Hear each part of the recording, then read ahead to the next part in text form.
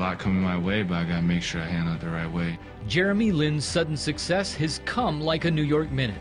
With the Knicks struggling, Lin finally gets his chance. He steps into the lineup, leads the team on a winning run, and solidifies himself as the Knicks' newest star.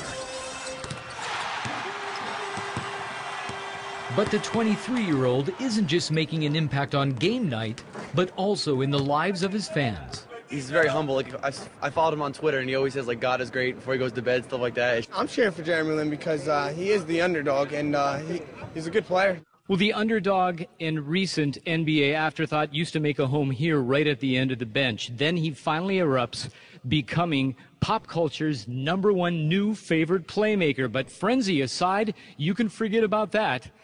The Phenom himself will tell you it's all about God's favor. Extremely overwhelmed and with gratitude and thankfulness. Lin says his faith helps him sidestep the hype. The undrafted Harvard graduate has already been cut twice from 2 teams this season. He knows how fragile this window of opportunity can be. With that comes a temptation to want to continue to hold on and grasp and micromanage my career, my future, this team. But learning to surrender that to God, and really being diligent in prayer and the Bible.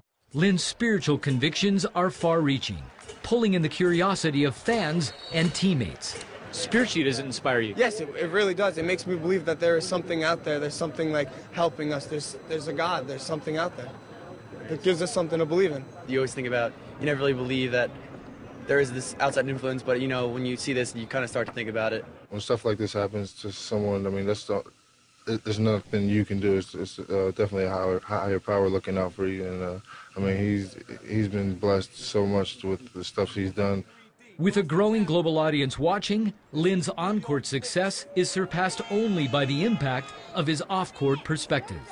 He was saying how like he was ready to give up and just be like, you know, I'm not going to do the NBA thing anymore. But the fact that like he believes in God so much and that he's the one that like helped him to like where he is today, I think that's like really important. As Lin seizes this moment of a lifetime, the emerging floor general knows the wisdom of staying grounded. Basically, at the end of the day, it comes down to going back to the cross and reminding myself where my identity is and what my worth is. From New York, I'm Tom Buring, CBN Sports.